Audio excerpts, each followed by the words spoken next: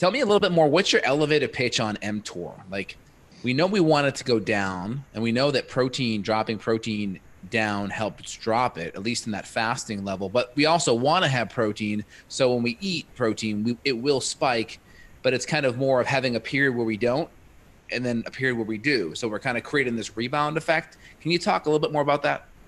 mTOR is very essential in the early stages of life because up to the age of 25, we need it. It helps to build muscles and Right. helps to stimulate growth factors. So we need that. So that's very important. After a certain age, the mTOR pathway works differently. It starts helping accumulate other cells to grow as well.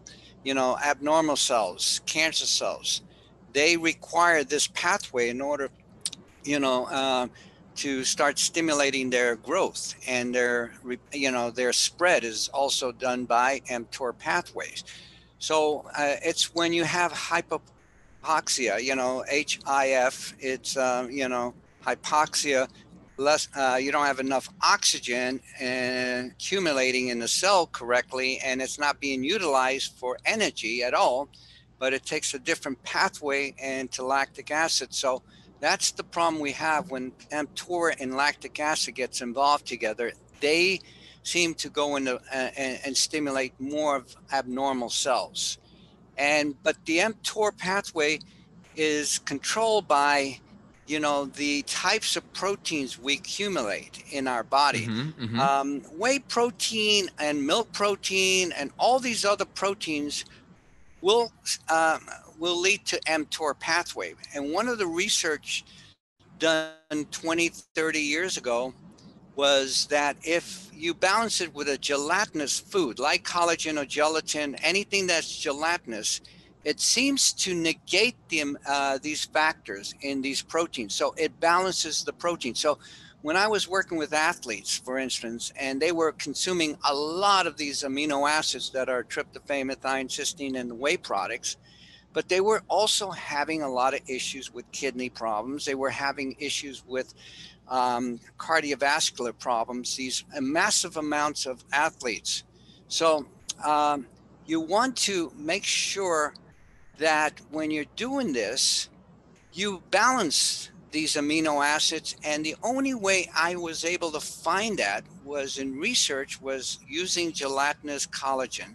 It seems to balance the negativity effects of the amino acids, and it doesn't stimulate mTOR. And I've seen it with hundreds of my cancer patients. When I added collagen to their diet, they went back and had an MRI done. Some of them still continue doing PET scans, which I don't recommend, but the MRI showed that their cancer cells stopped growing and almost went into remission. And so regarding mTOR, insulin is going to drive up mTOR. So too much carbohydrate, too much, glucose. And we know PET scans are basically they're giving you radioactive glucose, and they're seeing where it's going because they know the cancer cells are going to take it up. So you're saying on one side, we can decrease some of the protein. The other side, we can modulate the carbohydrate in a good range. And then number two is try to get more collagen-based amino acids, which aren't going to spike the mTOR as much. And do you also say you can still kind of be more ketogenic while taking collagen too? Absolutely, because, as you know, ketogenic diets are basically two things: high fat and high protein. And that's how you, stimulate the ketogenic factors in the body. So There'd be some people that would say high fat, but then some people say more moderate protein just because they're trying to modulate gluconeogenesis. And some people are talking about the fact that you can increase glucose a little bit just through gluconeogenesis. So is there a percent protein that you like for a ketogenic template? I've always say that it's, again, the amount of energy that you expire and the type of physical activity you do during the day. So if you're more of a weightlifter or more of a bicyclist or somebody, you're going to need a little more protein than somebody who's not working in exercise field as much. But you want to make sure that, we found that after age of 60, the requirement for protein is much greater at that age than any other age. So you want to make sure when you're over 60, you start consuming more protein than fats. And the problem with fats is, fats are very highly unstable, and unless you eat some Saturated fats. saturated fats, right? But there's Yep. also a minimum amount. They found that too much fats, of even saturated fats, can cause problems. So you have to know how to control that, and you got to take certain antioxidants like vitamin E to help the lipid oxidation factors of Yep. any Vitamin C. fats. Yep. Yeah. So the one I found was really good is ghee butter. Ghee butter seems to give you more balance. It has a lot of antioxidants, vitamin E, beta carotene, and it's clarified, so it is a different form of fat, and it helps accumulate a faster metabolism in the body, and so does MCT oil. Using those two will help with facilitate, but you don't want to take too much. You want to be in the right ranges.